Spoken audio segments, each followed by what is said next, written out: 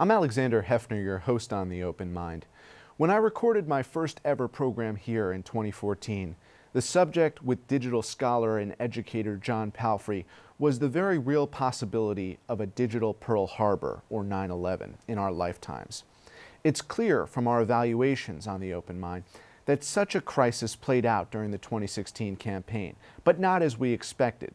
We lacked the imagination, foresight, and most of all, political will to respond, as governments, citizens, and corporations, which often were hosts of malignant disinformation and enablers of massive security breaches. Joining me today is Christopher Painter, Commissioner of the Global Commission on the Stability of Cyberspace. For over 2 decades, Painter has been at the helm of American Internet policy as a prosecutor of high-profile cyber crimes, and then as a senior official at the Department of Justice, FBI, National Security Council, and finally the State Department. In his most recent role as the nation's top cyber diplomat, Painter coordinated and led the diplomatic efforts to advance an open internet and information infrastructure, establishing the Office of the Coordinator for Cyber Issues dedicated to advancing the diplomatic aspects of cyber issues, ranging from national security to human rights. Welcome, Chris. Happy to be here. Thanks. Thank you for being here. You were pivotal in brokering an accord, or at least theoretically an accord, between the U.S. and China in 2014. What were you and your colleagues attempting to accomplish, and has it been enduring? So we were faced with a situation where there was widespread theft of commercial information, trade secrets, other business proprietary information by China, not just in the U.S., but around the world. And this was becoming not just a cyber issue, but really a core economic issue and national security issue. There was a strong feeling that this really had to stop. This was stealing the life's blood of our economy going forward. So what we were trying to get is that to stop, frankly, and we were looking at different aspects to do that, and one of the aspects was trying to get China to agree that this was something that should be prohibited and not done. Now, I will say there is a difference between theft of intellectual property to benefit your own commercial sector and espionage. Every country gathers information, every country will for all of time, they have from the beginning. You can't really prohibit that, but this is a specialized kind that we don't do and we don't think any country should do. So Cambridge Analytica was really at the intersection of the for-profit commerce and espionage. Yeah, right? It was a little different though. I mean, it was for-profit espionage in a sense, which is not necessarily all that new, although the way that was done was, I think, a new form of this. But the kind of theft of information that then you use, so let's say you steal the plans to something or the trade secret for something, and then you give it to your own commercial sector, and then they become competitive, and they use that to become competitive and really displace your own industry. So that's what we're trying to stop. And it did, it was interesting. It took really, from the president on down, strong messaging to China that this was unacceptable, that this was just not a cyber thing. It affected the overall relationship. And we eventually got an agreement with them. And you asked if it's been enduring. I think after that agreement was reached, which didn't prohibit all hacking because that's not realistic, but prohibited this kind of hacking, a lot of people saw that that activity drop dramatically after that. And it did for a while. Now, recently, it's gone back up again, and that's a big concern. But I think partly that's due to the fact that the reason China wanted to reach this agreement, it was an irritant in the overall relationship. It was something that China cares about the way it's perceived. It was a big problem, not just in the cyber realm, but across the board with the U.S. It was a problem with Russia, or with Germany, with Japan, with Australia, and other countries around the world, in the U.K. And so they agreed to do it. But now that the relationship is really frayed, I think they don't see any real need or benefit to comply with that, and that's the problem we have now. Are you referring to the implementation of the tariffs? I think the overall relationship between the U.S. and China, I think it's fair to say, is not very good right now, and there's a lot of reasons for that. There's certainly the trade conflict, war, whatever you call it, going on, which I think is a concern for them, and I think their feeling probably is, and I'm not in the Chinese mind, but I think that what they're thinking is, why do we need to comply with all these agreements we made if the relationship is so bad already? We're not improving the relationship, and maybe it's even a bargaining chip, who knows?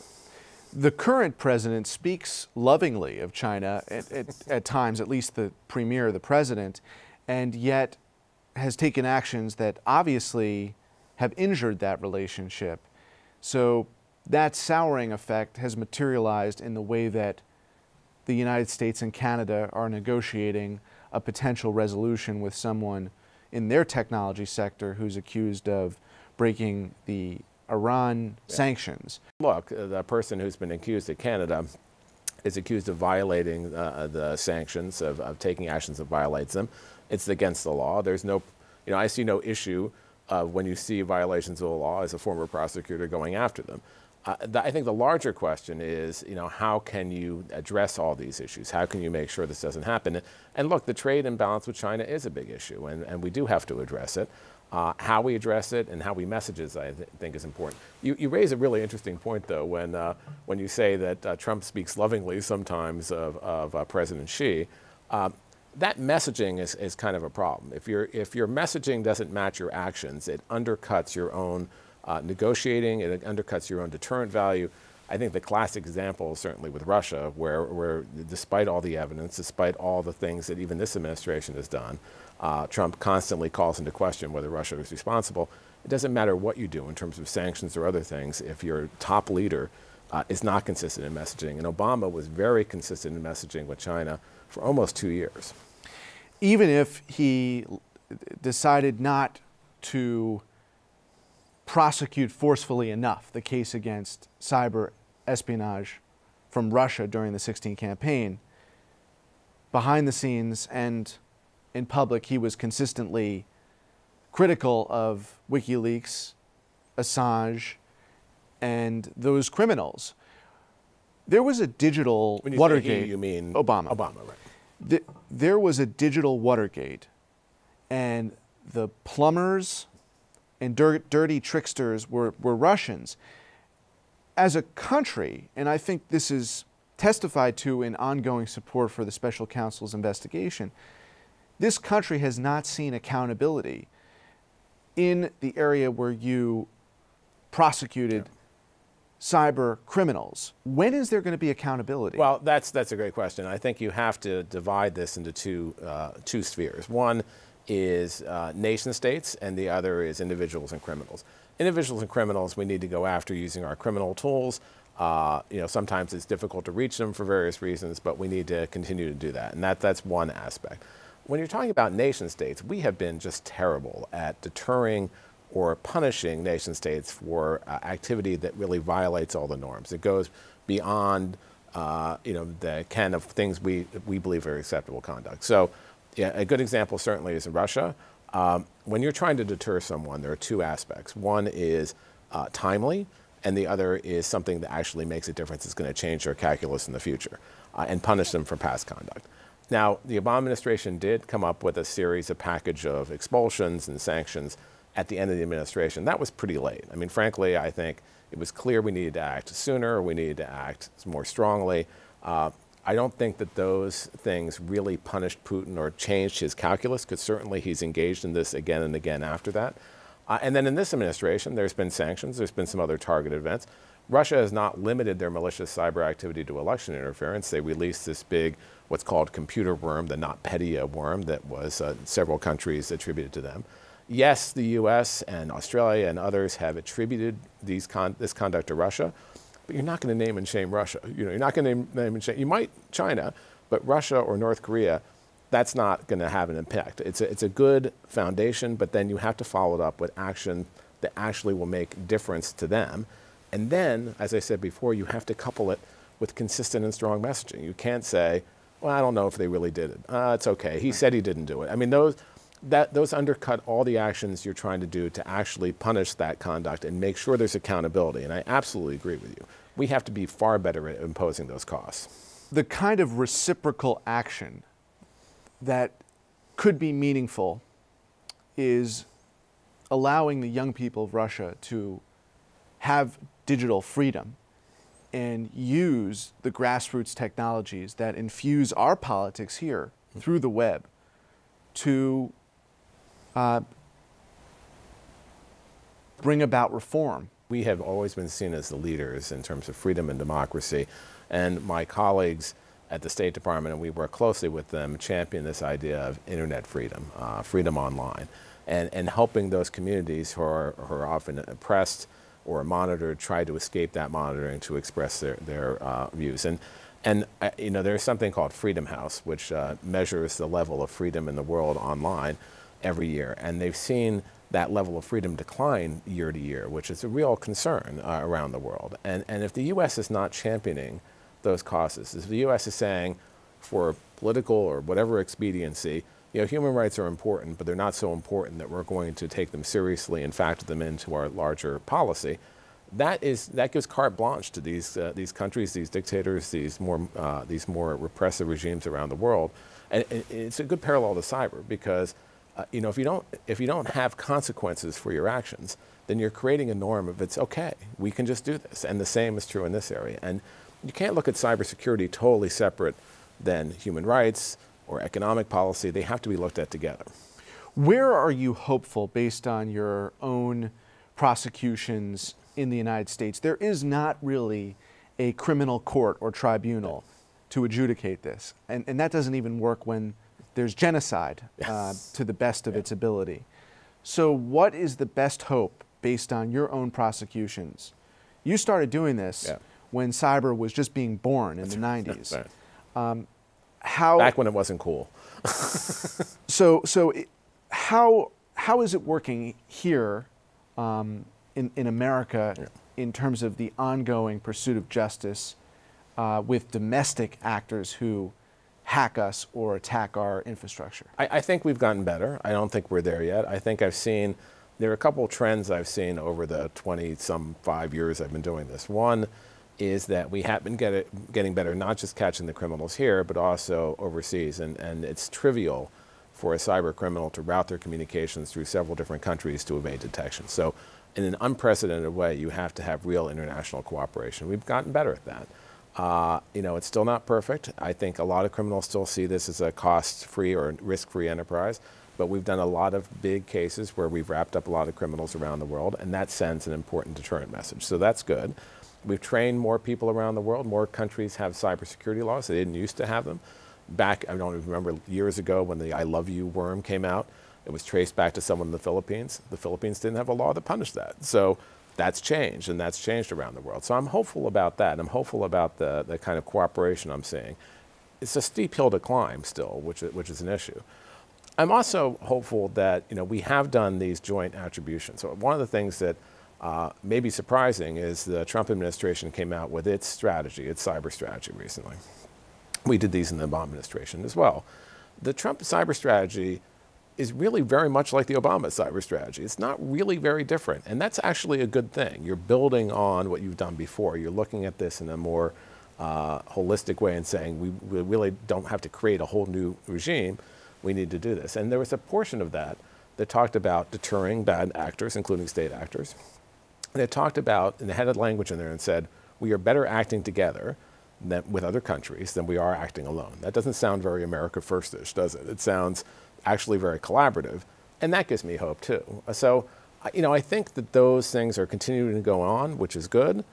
You know, there's lots of things that I'm worried about as well, but I think that there's some positive aspects. And the other thing I'd say is people care about this more. I mean, back when I was doing some of the early prosecutions, people thought, well, that's really cool, that's a neat thing, or, you know, it's a Robin Hood sort of thing. These hackers are cool, where now they really care about it. And you know, I think we're at the stage where, you know, back when I used to go and talk to, if you went to talk to the Attorney General, if you went to talk to, although Janet Reno was the exception, she cared about this deeply. If you went to talk to a cabinet official in our system or a minister in Europe, you went to talk to the CEO about this, and their eyes would roll back in the back of their heads and they would like run from the room. They didn't want to deal with these issues. They were technical issues. You technical people deal with them. And now there's a recognition this is a core issue of our, you know, economic policy, our national security policy, our human rights policy, and our foreign policy. That's a big deal because it takes it out of that technical realm. Technical aspects are still important, but it really makes it a core policy issue. Now the problem is people recognize it's an issue, they just don't know what to do about it. Right, they recognize it, and it's heartening to hear the copying and pasting of the Obama manual, if in fact it's being implemented, which you can shed light on. Which is a key question. Yeah. Right. But at the same time, this lack of concern was revealed when these folks' emails were hacked. And that was an impetus, whether it was State Department officials or business executives. They became aware and concerned about it after their materials became, in effect, declassified, stolen, hacked, publicized, which is, there's a learning curve. So now they're up to speed potentially. But what about? Not sure they're up to speed, but they're in the process of. And look, it makes a difference when, like, the executive that headed Sony Pictures lost their job because of the hacking incident there. Sure. So here's my question to you as a fellow viewer of Mr. Robot. When does this reach the point of a 9/11 or Pearl Harbor? And I'm thinking economic insecurity as a function of a hacking that is so basic to the necessity of our livelihood as Americans or as global citizens. Of course, there are vulnerabilities that are particular to Bitcoin and new currencies, but what about that scenario of a hacking that completely disrupts the economy? Well, we've talked about this literally for 20 years. We've been worrying about the kind of cyber attack that would be against critical infrastructure, the financial system, the electrical power system, food distribution, something that would have catastrophic and really rolling consequences, that, blackouts, things like that. And there's no shortage of movies about this too, right? So I tried to make my office unique in the State Department. I had movie posters where hackers or computers were the main characters. So I had like 30 of them up there. And they're all dystopian movies. There are very few really happy movies there. That said, we haven't seen that kind of crippling cyber attack. We've seen cyber being used in war, like in Georgia by Russia. We've seen some of the activity, obviously, with our election and others. We've seen certainly very serious activity. But that kind of crippling 9/11 or Pearl Harbor or something like that, I'm not that fond of those terms. And the reason I'm not fond of them is if we keep waiting for that before we do something, we're never going to do anything. So we need to think about what's happening every day, and the conduct is pretty serious. Chris, is that because only state actors would have the bandwidth to do that, and the rogue elements like an ISIS in a cyber unit of an ISIS or a like terrorist organization just doesn't have the equipment to perform it? I think there's a couple aspects. One, yes, sophisticated actors in Russia, China, North Korea, and Iran are always rated as the most sophisticated state actors, have more capability. But even there, if you're talking about taking down, like, the electrical power grid, not just taking it down, but keeping it down. So that requires a lot. That's not just instantaneous conduct. And yes, this is an asymmetric area where people without much resources can cause kind of large disruptions, but can they really keep that disruption going in a way that's going to substantially affect the economy? So I think that's a part of the issue. And in terms of terrorists, we have been thinking about terrorists, and literally I remember giving a speech about this maybe 17 years ago, where we were worried about terrorists turning to this and attacking critical infrastructure. I think there's two reasons they haven't.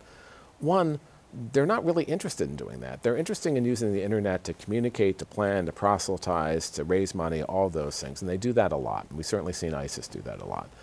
But they're not interested in really attacking critical infrastructure when what they want to do is they want to attack physical targets and cause death and destruction that's going to have more of an impact. Now, maybe in the future they could do that in a way that's going to have a large level of impact. Maybe you're going to couple a physical attack with an attack on, say, emergency communications that's going to magnify it. We just haven't seen it yet. Now, we're always worried about it, but it's, I think, interesting that we haven't seen that so far. Well, the net effect of closing the power grid, turning off the lights, especially when it comes to the market and being able to produce necessities of life and companies handicapping their ability to provide goods and services that are central to our health and well-being. That could be pretty serious. It could be. They could always borrow capabilities. They could rent capabilities. They could get other people to come in and bring capabilities. I think we haven't seen this from nation states by and large because there's lots of reasons it doesn't make sense for them. I mean, yes, Iran and North Korea have been more active because they don't have much to lose, or especially North Korea does. Russia used to be much more stealthy, but now it's much more active, as we've seen, because, again, its position after the Ukraine invasion of the world community is very different. So there's reasons that the nation states don't want to do it, or they worry about escalation and reprisal. Terrorists, there is still a chance, but it's again having that widespread effect that they want to have, and that long-term effect. It's perhaps more likely to come from the yellow vest type movement. You don't want to also shoot yourself in the foot. You don't want to take down infrastructure that's going to have an effect on your own life too. No, I'm not condoning it whatsoever. I'm just saying that it seems that the dystopian of some of the fictional accounts are not so far in our future. I mean, I think that a lot of the grassroots protests that have grown up and are now marching in the streets or causing havoc are a function of economic discord. True, and we've had hacktivists though for quite some time, and they haven't targeted these kinds of systems. And again, I think it's harder, and we are getting better at protecting these systems. We're getting better at protecting electrical power grids. We're getting better at protecting financial systems. It's not perfect yet. And there are, scary times. Like, for instance, when Russia, shut down part of the power grid in Ukraine, then we saw some what we call pre-positioning of malware on some of our power grid systems that looked like it was from Russia as well. Look, there's real concern about that. But, I think we also have to look realistically at what we're doing to protect ourselves, which we absolutely have to do. We have to do a far better job, and we are, I think, in protecting those systems, and have resilience, so if something happens, we can bounce back from it, so you're not down for a long period of time. And it's still not easy. It's not easy to have that sustained effect. What about the idea of a generator, in effect, having a generator to turn that on in the event of one of these incapacitating national cyber terrorist acts? Having a generator that's a kind of backup plan. That's a resilience aspect. So, you have to assume that sophisticated actors, particularly state actors, if they really put their mind to it, can get into a system and can affect systems. Now, what that means is you do everything you can to protect your system. That's the cybersecurity part of it. You make sure there are consequences for people who break in. That's the deterrence part of it. So they don't do it in the first place. They don't see a benefit in doing it. And then the last part is you have to have resiliency. You have to have backups so that even if they succeed in doing this, you can get back up and running very quickly. There was a case a few years ago about Saudi Aramco where hackers got into their system and basically destroyed all their computers, wiped all the data from all their computers. And interestingly, they didn't have that backed up. Mm-hmm. Now I think people realize you have to have that all backed up. You have to make sure that you have those things so that you can reconstitute yourself. One of the big worries I have that we haven't seen yet is dealing with the integrity of information. So yes, we see all these attacks, we see the theft of information, but the integrity of information means that if I, for instance, was able to hack into your medical records and change your blood type, so the next time you got a transfusion, you died, that's pretty significant. Or if I could somehow get into the stock exchange and make it unreliable in terms of the settling trades, that would have a widespread effect. We haven't seen that yet. Is your commission working with these sectors? What our commission is doing is we're looking, so there's various aspects of this issue, right? And part of the aspect is what are the long-term rules of the road? What is the framework we want that states will agree to over time? So there's been work between governments on this. International law applies, which is important. It's not a free fire zone. But what are the rules of the road? What are the voluntary, at least in the beginning, rules of the road? Things like don't attack critical infrastructure absent wartime. Wartime, there's different rules, but don't do it in peacetime. Don't attack the CERTs, the computer emergency response teams. It's like going after the ambulances. The commission has come up with things like don't attack the public core of the internet, because if we do that, you could take down the internet for everyone. Don't. That industry has an obligation to look at their software to make sure that vulnerabilities are not there to the extent they can, that states should have vulnerability equities processes, that election machinery should be off limits too, that the states should not attack that. Does that mean that everyone will abide by those norms or embrace them? No. But what it means is that if they don't do that, then you have to have that level of accountability. And we don't have that firm understanding. There's a lot of uncertainty in cyberspace. You don't know what the rules are, you don't know what the consequences are, and we have to change that. Right, and in the seconds we have left, you're really attempting to resurrect a Geneva Accords or something like that for Not so much a cybersecurity? treaty, because the Geneva Convention applies to cyber. I mean, I think the worry is when you say we need a Geneva Convention for cyber, the Geneva Convention applies to cyber. Things like proportionality, all these things that have brought us safely into the 20th and 21st century, those are things that apply to cyber. We have to figure out how they apply, but they apply. But do we need a new body that is going to... I don't think we need a new body. I think what we need to do is get countries to accept these rules of the road, and then we need to start enforcing them. I think if you create a new body, that's a lot of overhead, and you don't necessarily get the payoff you're looking for. Chris, a pleasure to be with you today. Thank you. Happy to be here. Thanks. And thanks to you in the audience. I hope you join us again next time for a thoughtful excursion into the world of ideas. Until then, keep an open mind. Please visit the Open Mind website at 13.org/openmind to view this program online or to access over 1,500 other interviews. And do check us out on Twitter and Facebook at Open Mind TV for updates on future programming.